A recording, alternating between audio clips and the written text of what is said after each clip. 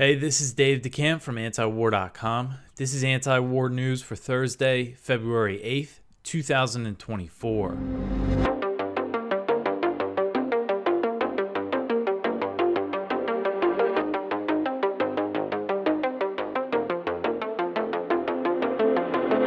All right, the first story at the top of antiwar.com today. The U.S. kills a high-ranking Kataib Hezbollah commander. So a U.S. drone strike targeting a vehicle in Baghdad on Wednesday killed 3 members of Kataib Hezbollah, including a high-ranking commander. And this is the latest U.S. escalation in Iraq. So Kataib Hezbollah, we've been covering them quite a bit lately. They're a Shia militia in Iraq. They're one of the bigger militias, and they are part of the Popular Mobilization Forces, which is a coalition of Iraqi militias that was founded in 2014 to fight ISIS. Kataib Hezbollah has been around since 2003, since the U.S. invasion of Iraq, but the PMF, which is part of Iraq's security forces, part of the Iraqi military, and that's who the U.S. is killing and bombing here. So a PMF official identified the slain Kataib Hezbollah commander as Abu Bakr al-Sadi, and U.S. Central Command released a statement confirming that the U.S. was behind the drone strike. When this news first broke, it wasn't clear. I mean, I think it was pretty obvious that it was a U.S. drone strike, but there wasn't any comment from the U.S. at the time. So CENTCOM said the assassination was in response to attacks on U.S. troops in the region. The command claimed that al-Sadi was responsible for attacks on U.S. troops. CENTCOM said that its forces, quote, conducted a unilateral strike in Iraq in response to the attacks on U.S. service members, killing a Kataib Hezbollah commander responsible for directly planning and participating in attacks on U.S. forces in the region, end quote. And of course, you know, they're not going to show us any evidence of these allegations. We're just supposed to take the U.S. military's word for it. And this drone strike has outraged a lot of people inside Iraq, and it sparked protests near the U.S. embassy in Baghdad. And according to AP, Iraqi security forces have closed off Baghdad's green zone, which is where most of the foreign embassies and, you know, diplomatic missions are located. And there were protesters, you know, there was calls for protesters to storm the U.S. embassy. Doesn't look like anything like that happened yet, but this really angers a lot of people inside Iraq. Going back to 2020, when the U.S. killed Soleimani, the Iranian Quds Force commander, right before that, at the end of December 2019, there was a rocket attack on a U.S. base in Kirkuk, Iraq, that killed a U.S. contractor and injured some troops. The U.S. blamed that on Kataib Hezbollah and killed a few dozen of them, pretty serious airstrikes. And then after that, the U.S. embassy in Baghdad was stormed by people. You know, these weren't just militants. These are people, you know, there's a lot of people in Iraq that have good reason to be angry at the United States and want them to leave. And so it was after that they killed Soleimani, and they claimed that he was planning some sort of other attacks. But, you know, of course, there was never any evidence for that. The Trump administration actually changed a few times their reasoning for killing Soleimani. But anyway, another important detail about that original rocket attack that killed the American contractor, there was never any evidence that it was, you know, the U.S. never showed evidence that it was Kataib Hezbollah. Could have been them, but it also, Scott Horton interviewed an Iraqi journalist at the time, and Iraq's intelligence said that it was more likely ISIS. It was in an area where ISIS was still active, so it could have been ISIS. Anyways, but that's what really started the series of escalations that led to the U.S. killing Soleimani. And before that, this is another thing me and Scott spoke about the last time I was on his show. In the summer of 2019, Israel launched some airstrikes in Iraq against the Shia militias. And it was because of that the attacks started on U.S. bases in the region. So, you know, there's always, you know, it's not surprising in these scenarios to see that there's an escalation from Israel or the U.S. that you just never hear about in the media. So anyway, this drone strike came a few days after the U.S. launched that heavy bombing campaign on Friday in Syria and Iraq, which killed about 40 people in both countries. So this could be part of it. And then there was also The attacks on U.S. bases continued after that, and there was the one the other day where the 6 Kurdish fighters were killed. Kataib Hezbollah did say that they were suspending military operations against the U.S. before Biden launched those big airstrikes.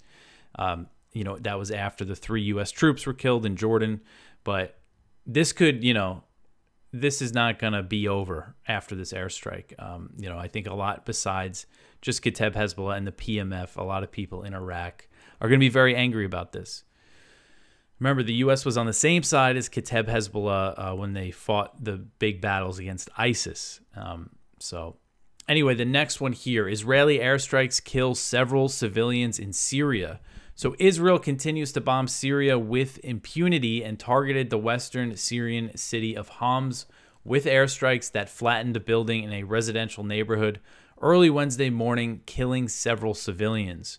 Syria's Sana news agency said that a number of civilians were killed and injured, but did not specify how many. A military source said, quote, the aggression led to the martyrdom and injury of a number of civilians and some material losses to public and private property, end quote. So the UK-based Syrian Observatory for Human Rights said that a total of 11 people were killed in the Israeli attack, including 7 civilians. Although the number is not confirmed, they can change their numbers, but they're the only ones putting out an actual number. They're also saying that 2 members of Hezbollah, Lebanese Hezbollah members, were killed in this attack. And it looks like, again, it targeted a residential neighborhood. Israeli missiles also hit targets outside of the city in the countryside. So Israel has been bombing Syria for years and years and has significantly stepped up these airstrikes since October 7th. And in a few cases, they have killed several members of Iran's Islamic Revolutionary Guard Corps, the IRGC, and that really risks, provoking a big war. An IRGC advisor, so this was something I missed. Someone mentioned this to me, and then I kind of forgot about it, and I didn't see anything on it, but it got overshadowed by the U.S. airstrikes. So this past Friday, before the U.S. launched all those airstrikes in Iraq and Syria, Israel bombed Damascus, Syria, and apparently killed an IRGC advisor. So they killed an Iranian. Now, when the U.S. launched its airstrikes, they said they were targeting the IRGC and its affiliated, militias, the affiliated militias. But there's no sign that the U.S. airstrikes actually killed Iranians, because, of course, that would be a huge risk of escalation. But who knows what's going to happen next? And Israel certainly has the motive. Netanyahu certainly has the motive to provoke a big war here. So we might, we're going to keep seeing Israeli airstrikes in Syria and Lebanon as well. All right, so the next one here. Netanyahu rejects an offer from Hamas for a hostage deal. So Israeli Prime Minister Benjamin Netanyahu has rejected a counter-offer from Hamas on a potential hostage deal, insisting that he will settle for nothing less than total victory. So according to Middle East Eye, Hamas proposed a 135-day ceasefire in 3 45-day phases with the goal of reaching a permanent truce. During the first phase, Hamas would release all the women, children, elderly, and sick Israeli hostages that remain in Gaza. And when it comes to the women, the ones that were not soldiers. And then in exchange, they want Israel to release all the Palestinian women, children, sick, and elderly prisoners over 50 years old from Israeli prisons, and an additional 1,500 Palestinian prisoners. They're asking for a lot of Palestinian prisoners to be released. I know in one case, I want to say it was in 2011. I might not have the year right. Hamas had a captive Israeli soldier, and they got over 1,000 Palestinian prisoners for just the one soldier. So there is a precedent for them to get a lot of Palestinians freed, but that's more for soldiers. And then throughout the next phases, Hamas would release all the Israeli soldiers and men that it still has hostage. And Israel would release an unspecified number of Palestinian prisoners during that time. So the goal by the end of the 135 days would be to reach an agreement on a permanent cessation of hostilities. So when asked if Israel has formally rejected Hamas's offer, Netanyahu said, quote, based on what they passed to us from what I've seen so far, you too would have said no, end quote. He said there's no solution besides total victory and claimed an Israeli victory is within reach.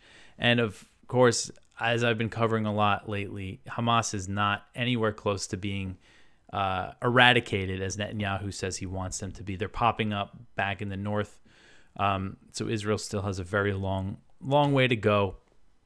And they're certainly struggling when it comes to the fighting on the ground. They're not having trouble, decimating neighborhoods and blowing the place up. But Hamas has all these tunnels.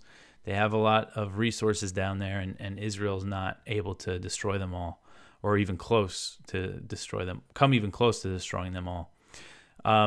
So Netanyahu's rejection of Hamas's proposal came a day after it was revealed that Israel believes 30 out of the 136 Israeli hostages inside Gaza are dead.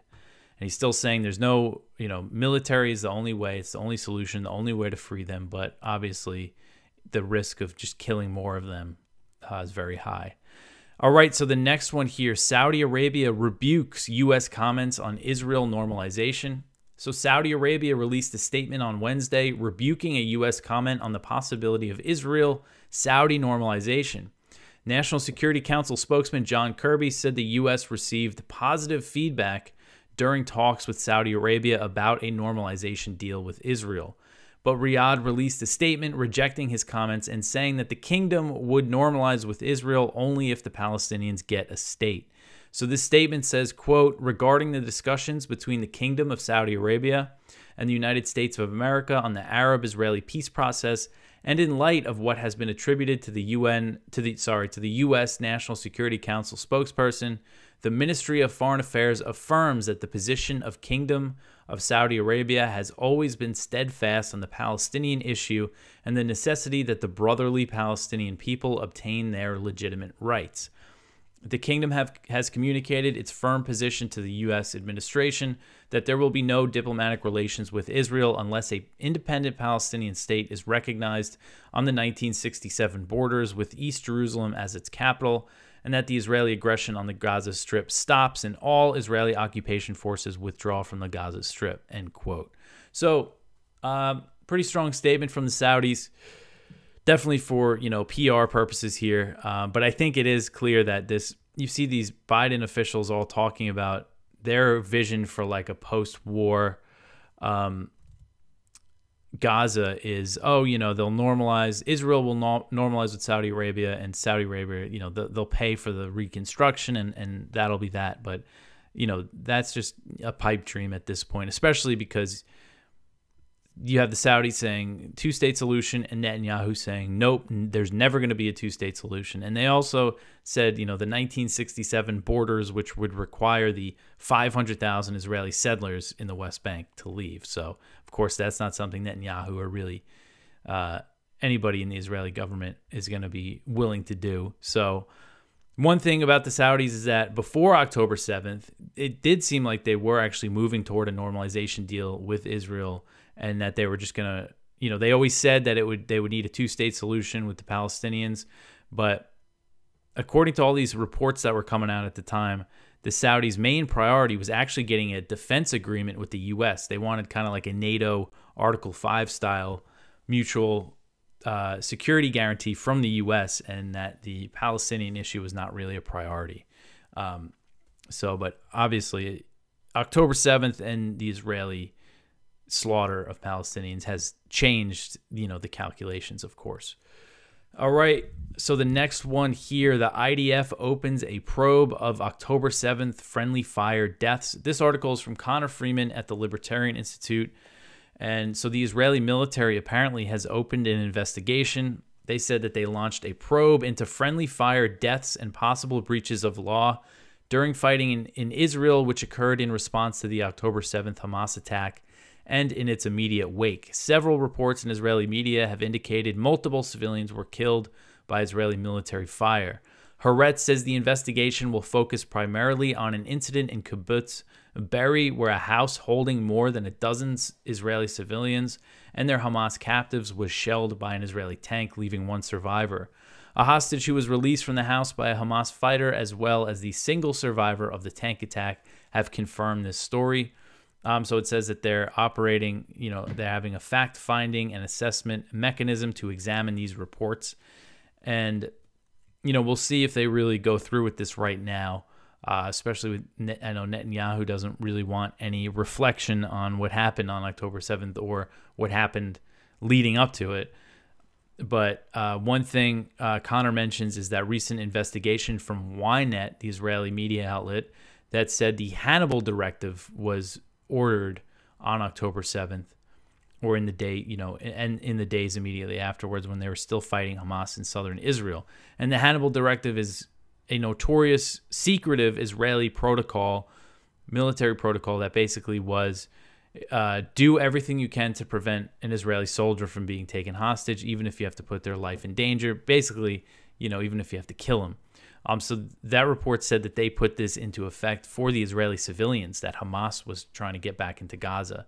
So we know about the Kibbutz Be'eri, the tank shelling killed people there, and also all these cars that Hamas was driving back to Gaza got lit up by Israeli helicopters, and it's not clear how many civilians were killed in those instances.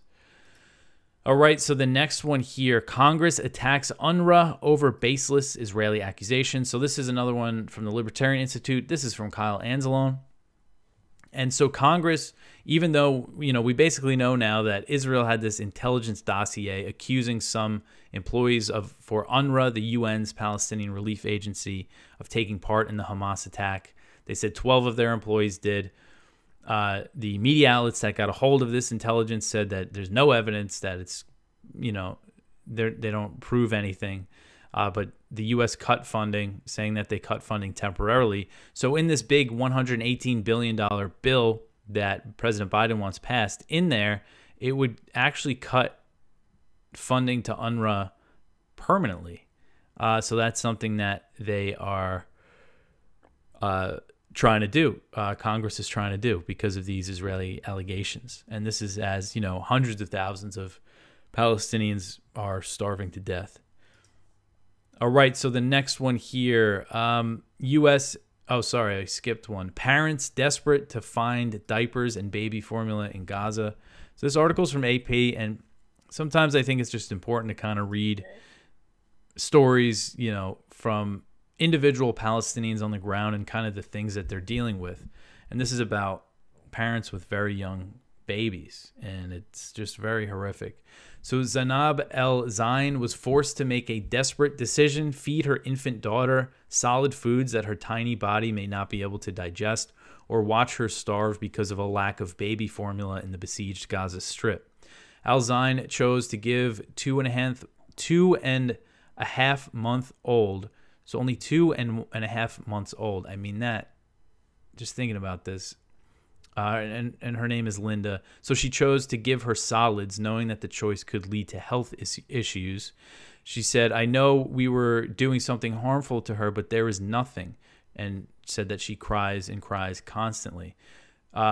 So, of course, this war has sparked a humanitarian catastrophe, and there's young children and their parents with diapers and formula are either hard to find or spiking to unaffordable prices, leading parents to resort to inadequate or unsafe alternatives. I mean, imagine, I have a 5-month-old right now. I can't imagine trying to give him solid foods.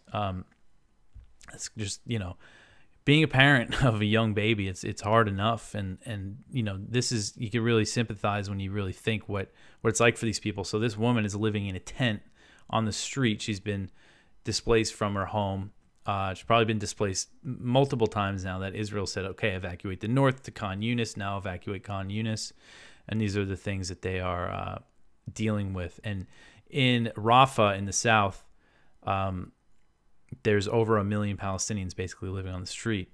And they quote somebody else who says that they sold their children's food so they could buy diapers.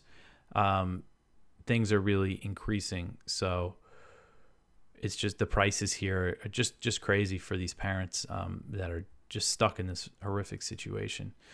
All right, so the next one here, U.S. military advisors sent to islands on China coast. So this story is insane. So TVBS, which is a Taiwanese news station, TV news station, they have reported that U.S. military advisors have been deployed to Kinmen, which is a group of small islands that are controlled by Taiwan, but are located just off the coast of mainland China. And when I say just off the coast, I mean just off the coast. If you see this map here, it gives you the perspective of where Kinmen is related to mainland China. I mean, it's right on the coast. And this is a story I logged onto Twitter or X this morning, and I saw this, people tweeting about this, and I said, no, there's no way that's right. The people aren't that crazy. So then I saw this report in TVBS, and that's what it was based on. The tweets were based on, and I actually found an English language story that they have on it. And I said, let me ask the Pentagon, see what they say. And they replied to me actually pretty quickly, and they said that they could not comment on military operations in Taiwan. And that's kind of a stock answer that you get from the Pentagon. I've gotten that answer from them before when asking about U.S. military operations in Taiwan. But what it's not is it's not a denial. I asked them specifically, can you confirm that there are U.S. military advisors in Kinmen, right on the coast of mainland China? That's something, if they weren't doing it, you would think that they would want to say, no, that's a false report, but gave me this kind of, no, we don't comment on that.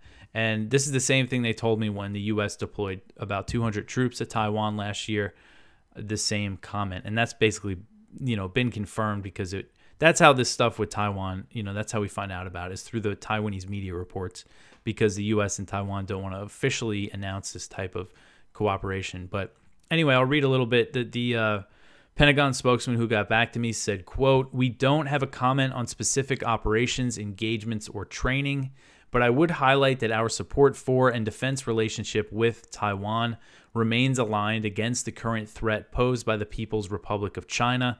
Our commitment to Taiwan is rock solid," end quote. So when we talk about military advisors in Taiwan, that usually means U.S. Special Operations Forces. A lot of times they send Green Berets. So that's what we're talking about here. It didn't say how many of the advisors. There could just be a few dozen, but the fact that they're on Kinmen is crazy. These islands, some of these islands are only 2.5 miles away from mainland China, from Xiamen, which is a major Chinese city that's right there. If you see pictures of these islands, on our front page right now, the picture story is one of the Kinmen Islands, and you could see the skyline of Xiamen, the Chinese city. That's spelled Xiamen, I believe, Xiamen. You could see the skyline there. That's how close they are. And, at some points it's like 5 miles away, but it's basically all within 5 miles. 3 miles from the coast here, 2.5 miles here. It's just really crazy. And there's been, during the 1950s, there was the first and second Taiwan Strait crises.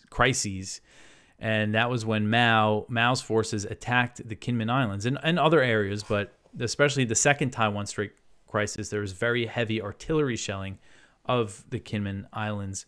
And the U.S., sent the Navy into the Taiwan Strait. And actually, before Daniel Ellsberg died, one of the last things that he leaked, he had this information about how the U.S. actually came really close to nuking China during the second Taiwan Strait crisis over these little islands.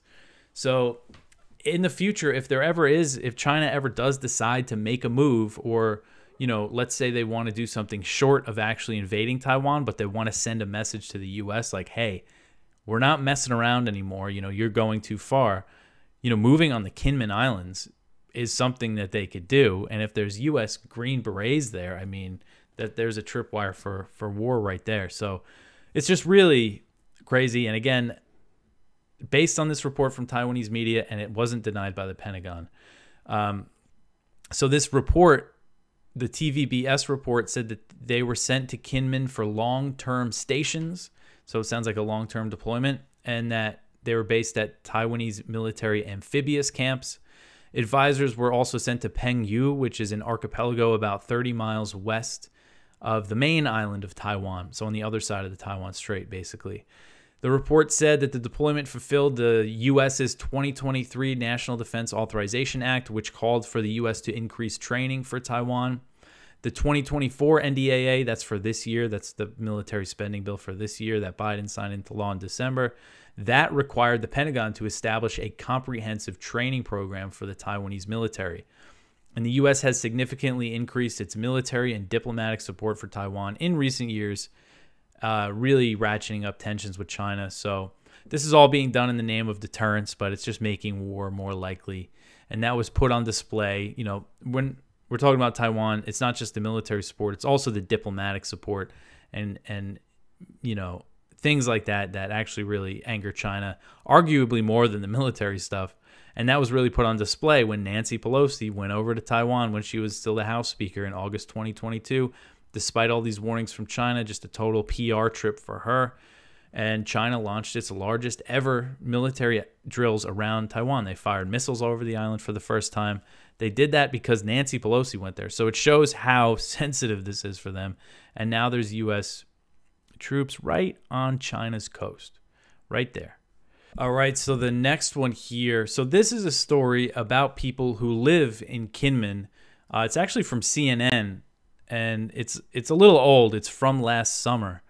But I thought it was interesting to run under that story about the U.S. sending troops there because this story is about how the people who live in Kinmen, they want to turn the area into a bridge between mainland China and Taiwan.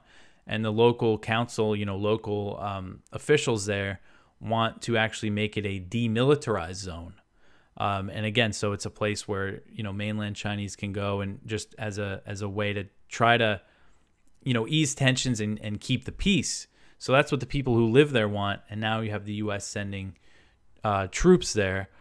So I just thought it's an interesting story. And, you know, they interview a lot of people that live there and talk about the history of the Taiwan Strait, you know, crisis and all that. And somebody on Twitter pointed out to me that Martha's Vineyard is an equal distance. No, actually, Martha's Vineyard is further away from the coast of the U.S., from the coast of Massachusetts, than Kinmen is to mainland China. So think about that. All right, so the next one here, the last story, the Senate votes down the $118 billion military aid and border bill. So this is good news. They're still fighting. The Senate on Wednesday voted down this big bill, and it was after Republican leadership came out against the legislation. So the bill needed 60 votes to pass, and it failed in a vote of 49 to 50. Only 4 Republicans voted in favor, and only 5 Democrats voted against it. So Senate Democrats are furious with Republicans because this was a deal that they made with Republicans on the border policies. Now the Republicans are saying that it's not doing enough to crack down on the border and migration. So now Chuck Schumer, the Senate Majority Leader, Democrat, is trying to push through a $95 billion bill that will just include the military aid. So that means the $60 billion for Ukraine, the $14 billion for Taiwan, the $14 billion for Israel, and the $4.8 billion for Taiwan and other spending in that region.